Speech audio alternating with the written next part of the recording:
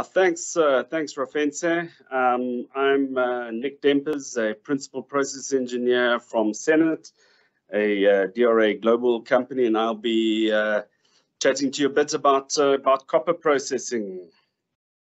I'll briefly go through an introduction, then followed by mineralogy. Then I'll have a look at low-grade sulfides, oxides, processing, and finally I'll take a quick look at some design considerations when looking at a process plant.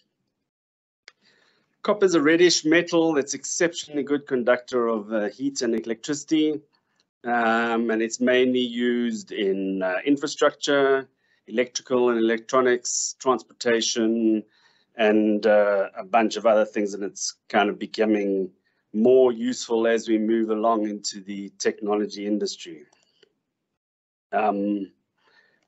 So there's been supposedly a shortage in demand or supply of copper recently, which has resulted in the price increasing from approximately $6,000 a ton to more than $10,000 a ton, where it's sitting at the moment. This has partly been blamed on electric vehicles, which use approximately 4 times more copper than normal vehicles, which is approximately 60 kilograms of copper per vehicle. Copper is mainly, the main producers are Chile, Peru, China, the DRC, and the USA. Then I'll move directly into the copper processing. There are 3 predominantly copper ores: sulfides, oxides, and intermediate ore. And all of these can be either low grade or high grade. The low grade ore is processed predominantly by heap leaching, followed by solvent extraction and electrowinning. The high grade sulfides is usually flotation, followed by either smelting or roasting and a hydrometallurgical route. The mixed ore is usually flotation, followed by the tails is sent for leach and solvent extraction, electrowinning, while the concentrate is sent for roasting and hydro, and not usually smelting because the grade is usually a bit low. Oxide ore is sent for whole ore leaching, followed by solvent extraction and electrowinning. The mineralogy of the sulfides ore, the main minerals are chalcocite, which is the silver minerals over here, chalcopyrite, which is the gold, and bornite, which is the multiple colors of the ore over here. And this has led to it being called peacock ore. The oxide mineralogy, the predominant minerals are malachite, which is the green minerals. Azurite are the light blue minerals, and chrysocolla are these light blue silicates over here. The low-grade ore, the flow sheets for the sulfides, oxide, and mixed ore is very similar. However, there are some process details that I won't go into here, but the ore is crushed in a crushing circuit and then agglomerated, and quite often lixiviant is added over here. However, it's not usually necessary to add any binding agent. The ore is then stacked onto a heap, and the further lixiviant, which is mainly raffinate from the solvent extraction, is put onto the heap. The copper is dissolved. This is sent to solvent extraction, where the copper is removed from the leach solution and then transferred to the electrolyte and sent for electrowinning, which produces a copper cathode. The leftovers or ripios on the heap is reclaimed and then sent to the tailings storage facility. The sulfides are crushed and then it's sent to a milling and classification circuit before being sent to the flotation circuit. The concentrate from the flotation is thickened and then sometimes filtered and sent to a smelter or a roaster for further processing. The tails is also thickened and then sent to a tailings storage facility. The oxide, the ore is crushed sent to a milling circuit as well. However, there's no need for flotation. It's sent directly to leaching with sulfuric acid. The leach slurry is sent to a CCD circuit where the copper is washed out of the ore.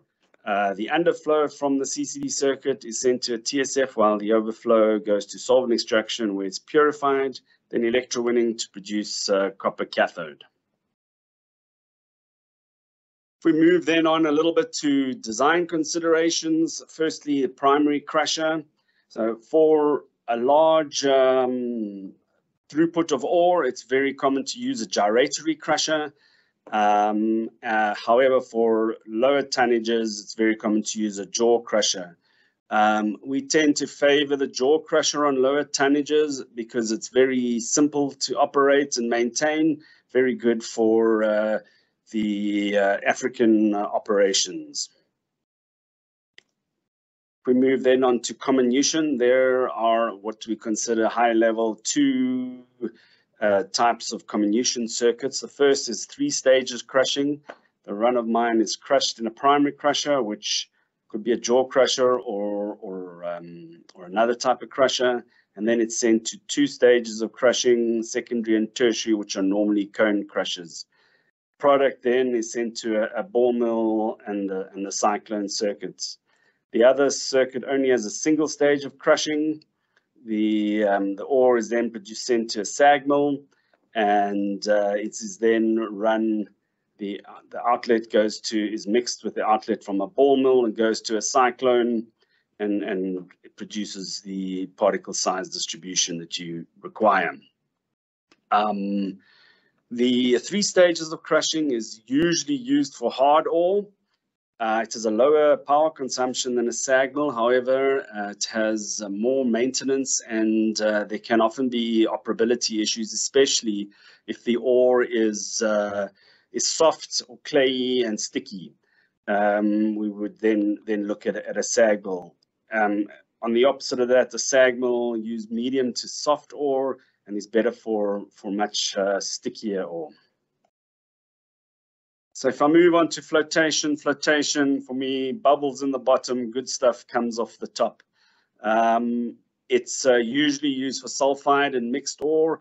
We don't typically use it for oxide ore, although one can use it for oxide ore.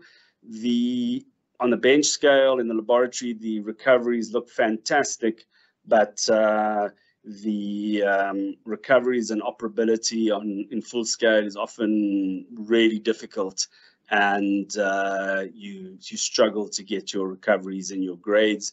And most plants that have put in oxide ore tend to move back to whole ore leach. So the next consideration is tank cells or conventional cells. Tank cells are pretty much what they say.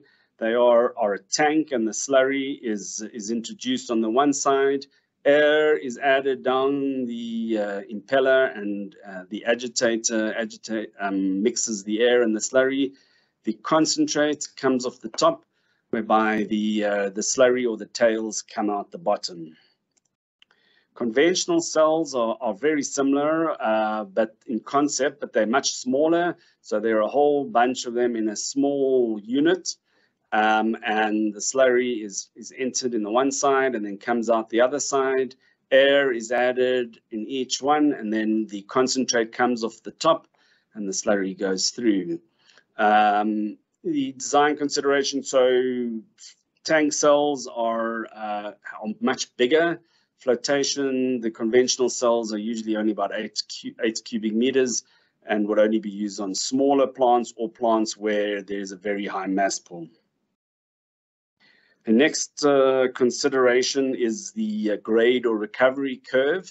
This is usually determined by test work, and then you decide what grade or recovery. So if we look at this graph over here, your recover is 100%, but the grade is the same as the feed. Or you can go to your recovery is 0 at the bottom. So the main determination of where you operate on these kind of grade curves is what grade or recovery you require. So smelters usually require a much higher grade than a hydrometallurgical or a roaster. So you would then aim at a much higher grade. One way of improving the grade, but also running at a high recovery, is to include a regrind circuit. This can help you to improve your grade and recovery at the same time. So if we move on, then the flow sheet options for sulfide. So by far the most common is to take the concentrate and treat it in a smelter. The smelter will then cast the copper to form an anode, which would be sent to electrorefinery to produce LME grade A copper, which will then be sold.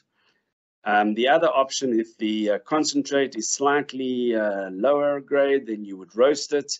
The calcine from the roaster will be sent for a leach and CCD circuit, followed by solvent extraction and electrowinning to produce your copper cathode.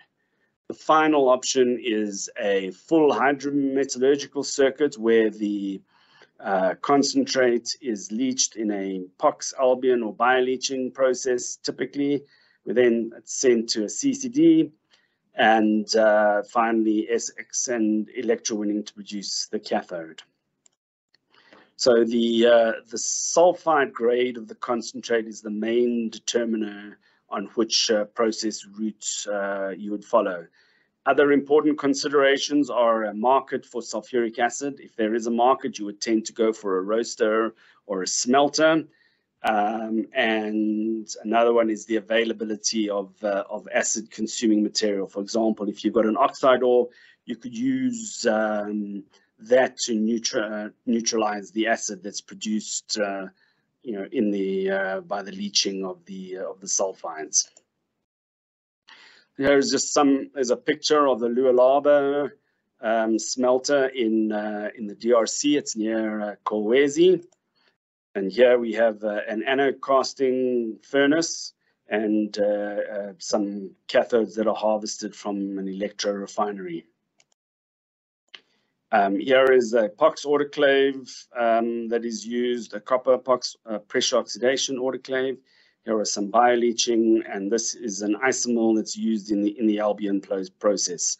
So with the decrease in grades of sulfide concentrates and the low-grade ores, these hydrometallurgical processes are becoming more and more important. I just included a quick slide for the design considerations of the oxide ore.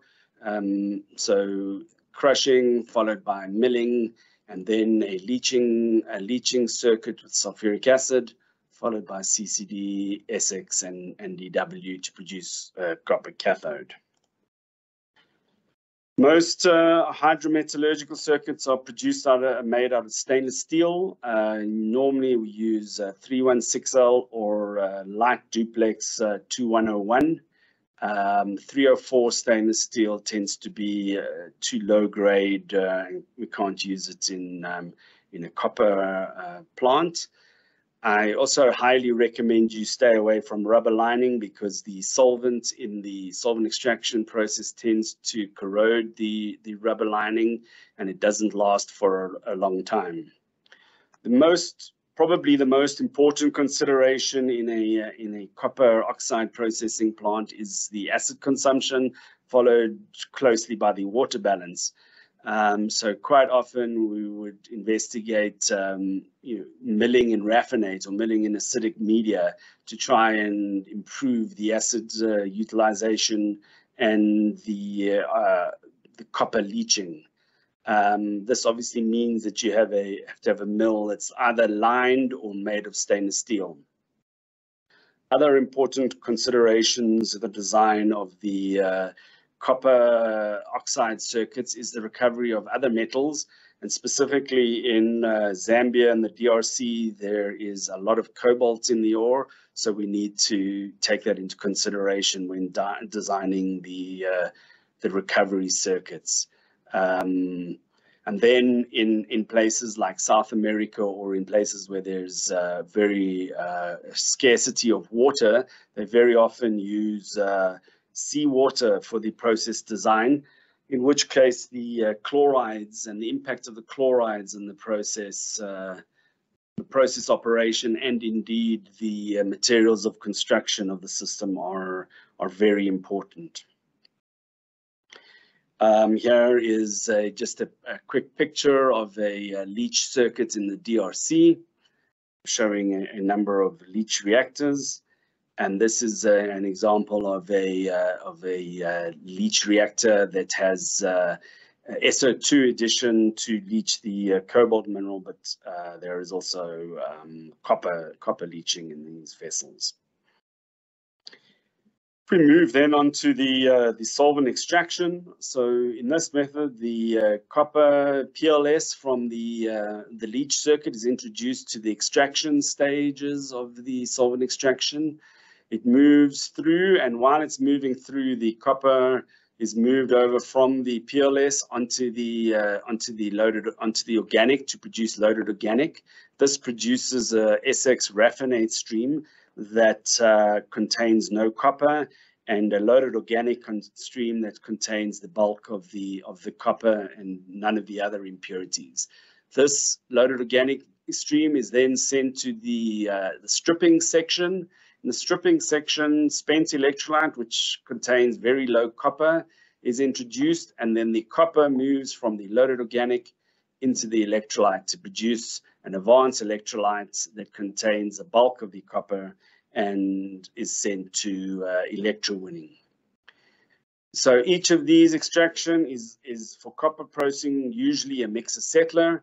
This is a diagram of a mixer settler, so we can see that organic together with pregnant solution or PLS is introduced into the bottom of the primary mixer. This is mixed and then sent to a secondary mixer for further contact of the aqueous and organic before overflowing into the settler, where the organic comes off the top and the aqueous then comes off the bottom. Finally, we move on to the electrowinning circuit.